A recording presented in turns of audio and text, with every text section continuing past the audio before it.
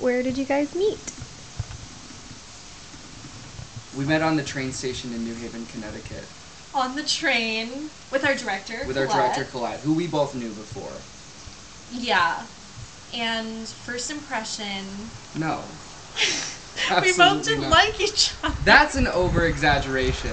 It was lukewarm. I wouldn't say it was cold. We were both really tired. We'd been traveling all day that was like famously hot. Like throughout New York, it was like on the news that it was like over 100 degrees. So we were like really sweaty. So like and really tired. But then now we're friends. It's worked out fine. What has developed the friendship that you guys currently have from not liking each other when you first met to being friends?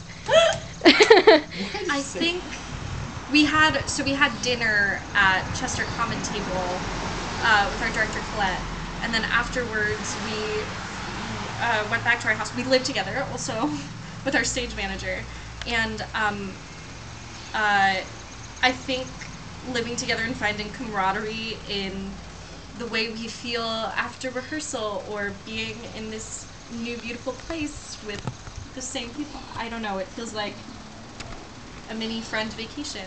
Yeah.